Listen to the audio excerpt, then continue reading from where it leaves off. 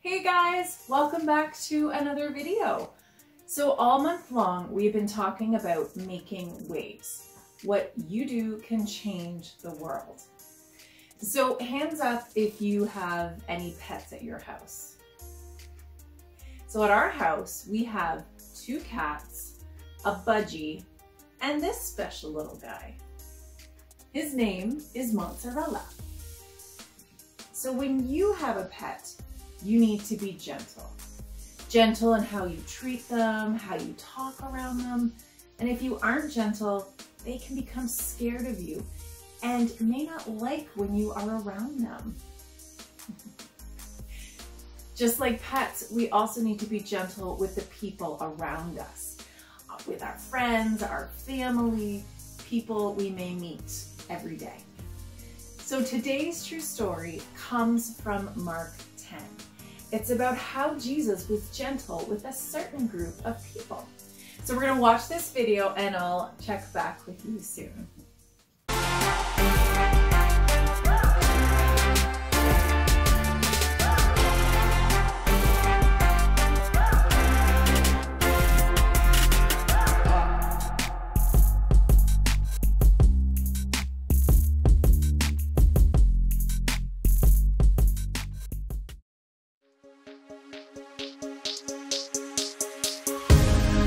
You're my calm in the chaos, my peace in the war. You speak light into darkness, you tell me I'm yours. Only you, Jesus, are in control. You are my every heartbeat, every breath that I breathe. You're all I need, you're all I need. You speak life, sing your love over me. You're all I need, you're all I need.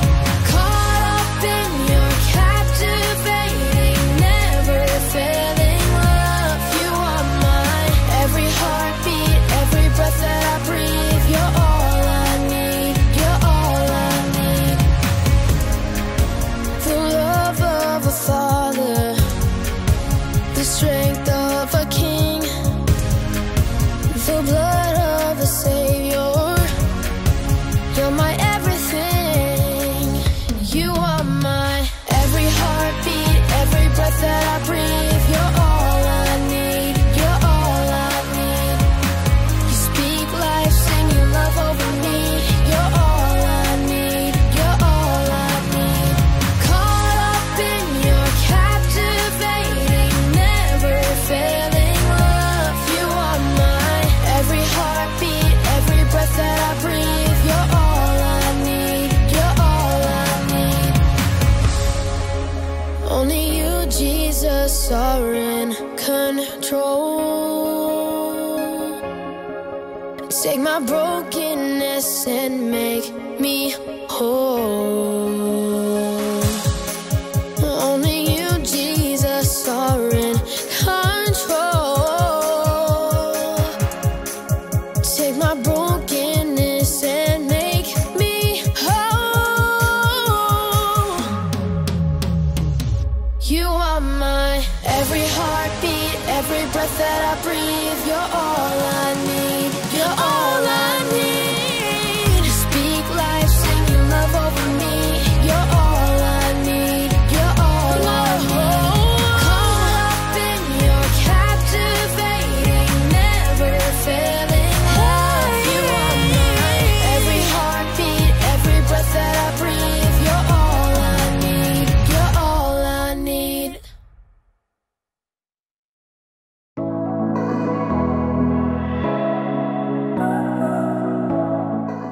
Hello everyone, my name is Haley. It's summertime! And we're talking about what it means to make waves.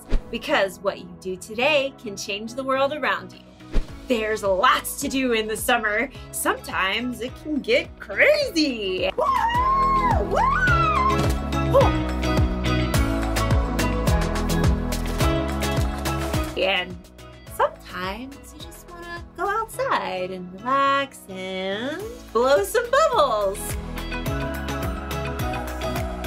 Look at them just floating in the air, not a care in the world. And sometimes if you're really gentle, you can catch one. Oh. And if you're not, bye-bye bubble. Bye-bye bubble. In fact, the bigger the bubble, the more gentle you have to be.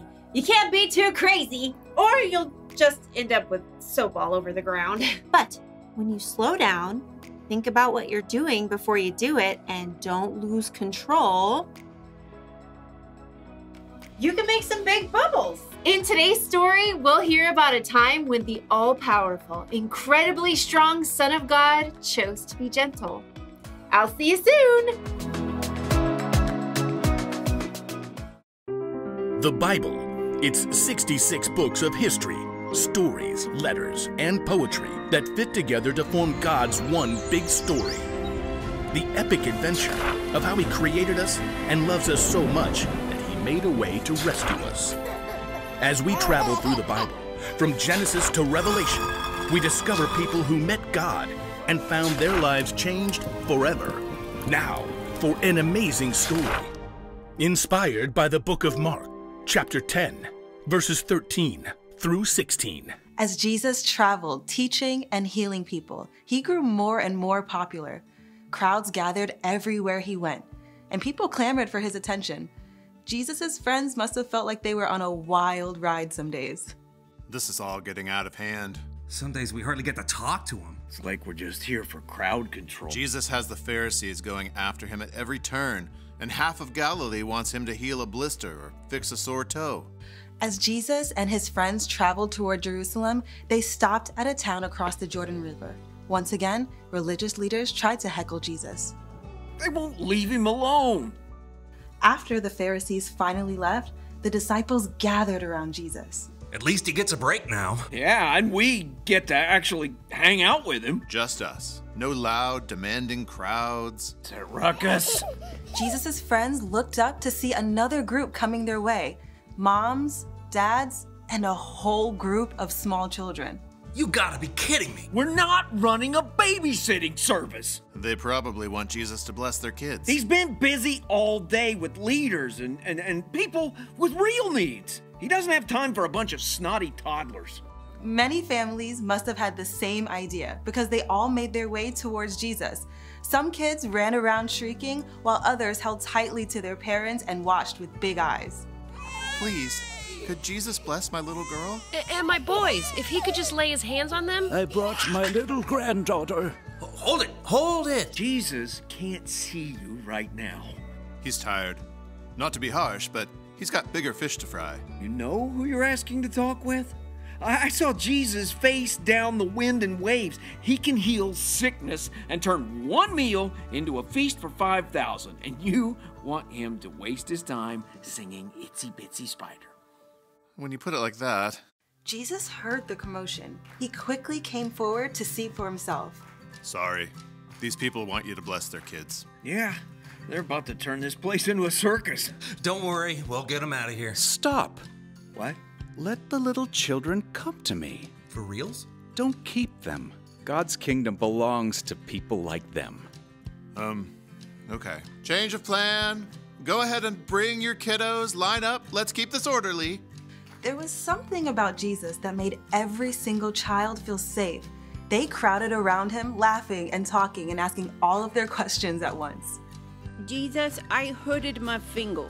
See my boat? It goes swoosh underwater, but my daddy won't let me fish with him at night because it's past my bedtime. And do you like rabbits? Jesus, I want to play hide and seek.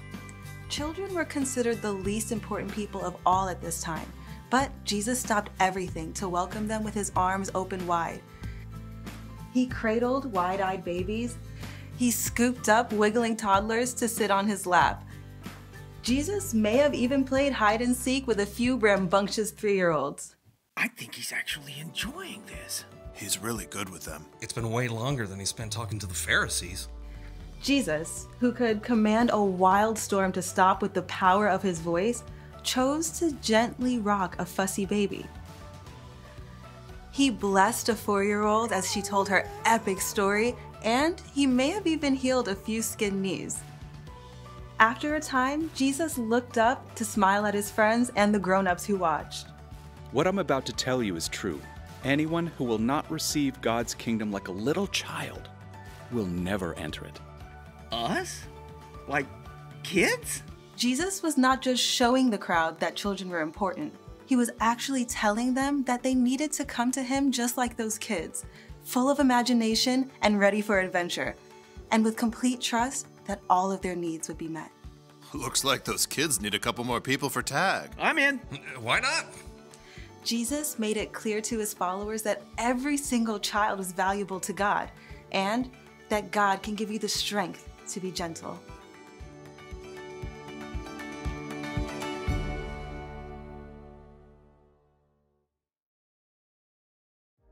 I think we can all agree that Jesus is strong, right?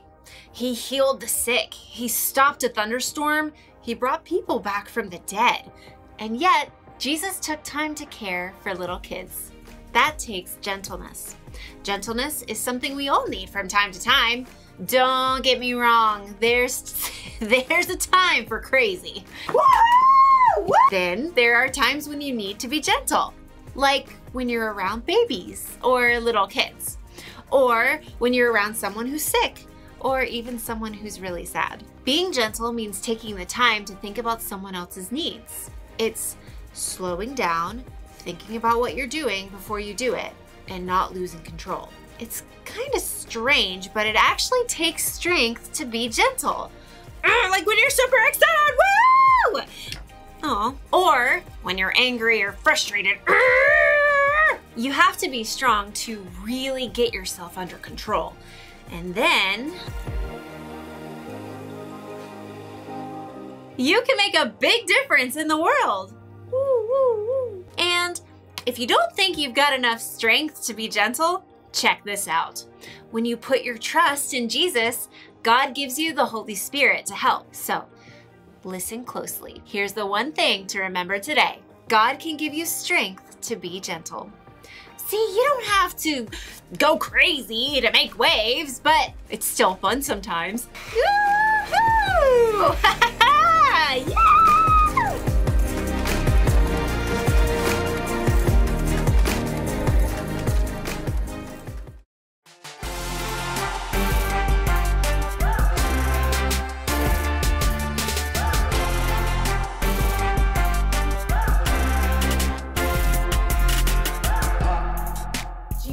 Did amazing miracles. He stopped storms, he healed people who were really sick, and he made people see again.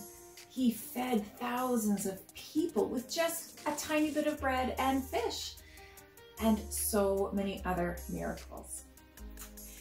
So that must have taken a lot of strength to perform those miracles, right? But at the same time, Jesus had that strength. He also was incredibly gentle. We all need to show gentleness. We all need to be gentle when cuddling or spending time with our pets, and just like Jesus, when spending time with people, especially children. It actually takes a lot of strength to be gentle, right? When things don't go our way, we may get really mad, which can make us do things that we may regret, right? Yeah, I've done that. We need to remember to slow down and think before you act. That's when we need to stop, pause, and count to 10, sometimes 20, sometimes more. Maybe take a deep breath and ask God to help us. God, I really need your help to be gentle right now. Something like that. This takes practice, like anything, to try and try and try. I certainly have asked God for help from time to time because sometimes I need to learn to be gentle with my words, with my actions, and especially with my cute little pet here.